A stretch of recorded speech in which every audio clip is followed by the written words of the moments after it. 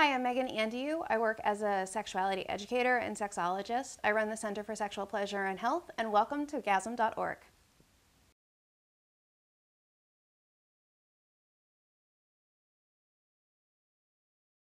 If someone has told me that they cannot have an orgasm, I will inform them that that has not been scientifically proven, that all individuals are capable of having orgasms. All individuals, individuals with spinal cord injuries, individuals who have had amputations, individuals who have experienced circumcision, all individuals are capable of having orgasm. The things that I would suggest would be communication, and that can take place in various different formats. It can take place verbally, and it can take place non-verbally. It can also take place through technology. We have it everywhere.